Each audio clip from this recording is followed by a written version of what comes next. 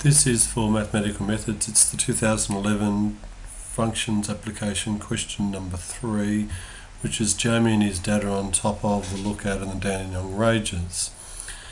The balloon follows this particular path, and because of that we know that the general form will be A times x minus b, x minus c. And we know from the description that it cuts at 0, 0, cuts at 3, 0, touches at 5, 0.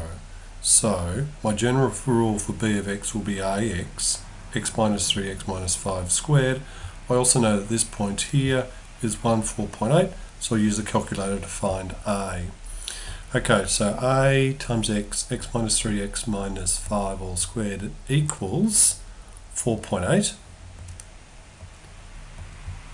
Option given, x equals 1.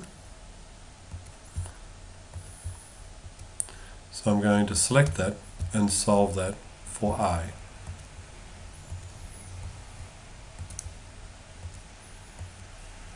So that's my value of a, -3 on 20.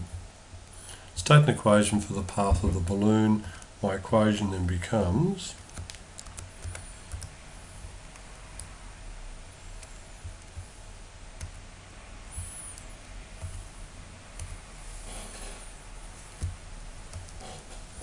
-3 on 20.